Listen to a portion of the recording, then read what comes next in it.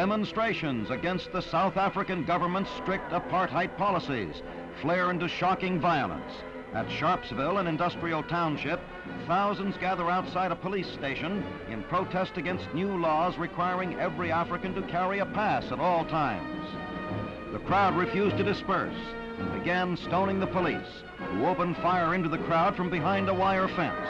In 2 days of demonstrations that began here, between 50 and 100 were killed and hundreds injured. Worldwide protests were raised, including a condemnation of the violence by the United States State Department. In South Africa, a mass work boycott by Africans is crippling industry in the area. An uneasy calm reigns. The conditions that led to the Sharpsville tragedy continue unchanged.